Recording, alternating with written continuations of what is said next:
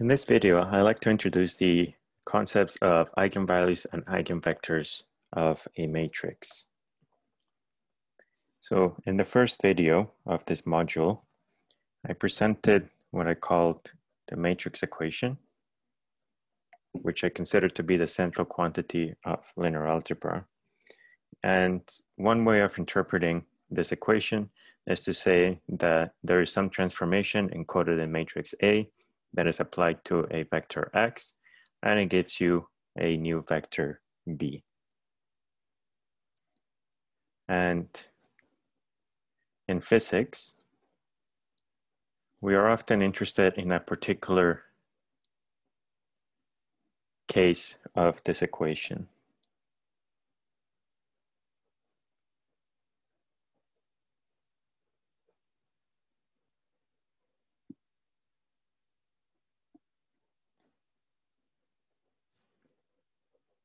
In the case where you have your matrix A, you apply it to some vector C, and what you get back is that same vector, but scaled by a constant factor, which we denote by lambda. So in other words, the only effect that A has of A on your vector is to scale it by a factor of lambda. All right, and vectors that satisfy this property are known as eigenvectors, and the corresponding scaling factor are called eigenvalues. And what we're ultimately interested in this type of problem is finding the eigenvalues and eigenvectors of a particular matrix A.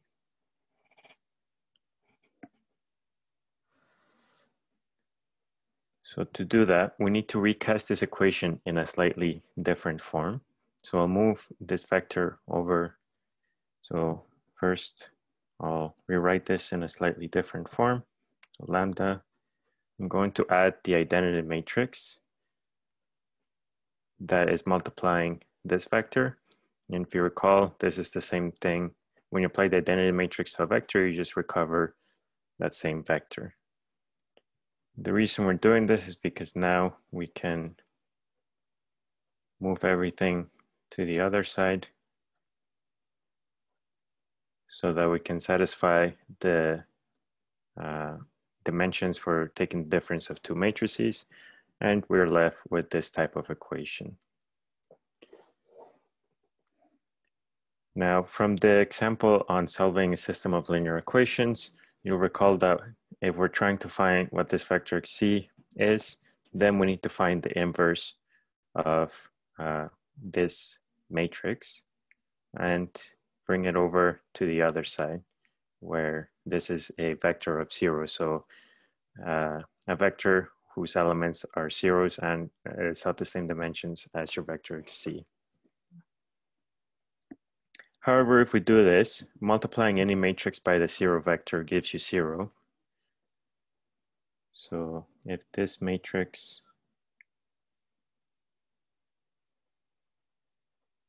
has an inverse, then the only solution to this system of equations is that your vector C is equal to the 0 vector, which doesn't really tell you anything. So we call this the trivial solution. It's completely uninteresting to us. So we need to find a condition under which this matrix doesn't have an inverse so that we can have different solutions than the trivial solution. And just to refresh your memory, we have previously presented the following equation for the inverse of a matrix. And what this equation tells you then is if the determinant of your matrix is equal to 0, then the inverse can't exist because you'll be dividing by 0.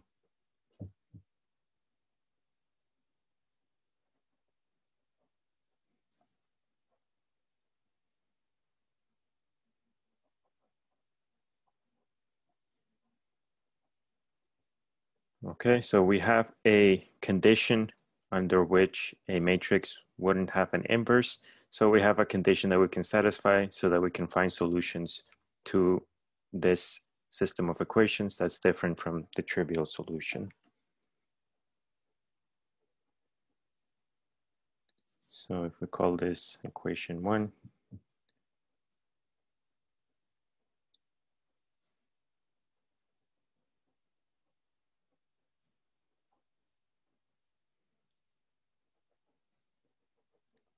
then for that to not have the trivial solution, we must satisfy the condition for this matrix to not have an inverse. So we can say that the determinant of A minus lambda times the identity matrix must be equal to 0. And this is the central equation of the eigenvalue problem.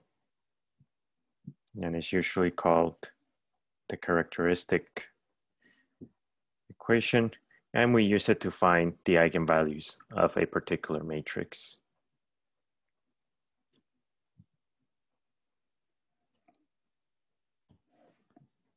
All right, once all of the eigenvalues are known, we can find the corresponding eigenvectors by solving, plugging in the value of our eigenvalue and solving the system of equations. And we'll see in an upcoming example in the next video how we do this in practice.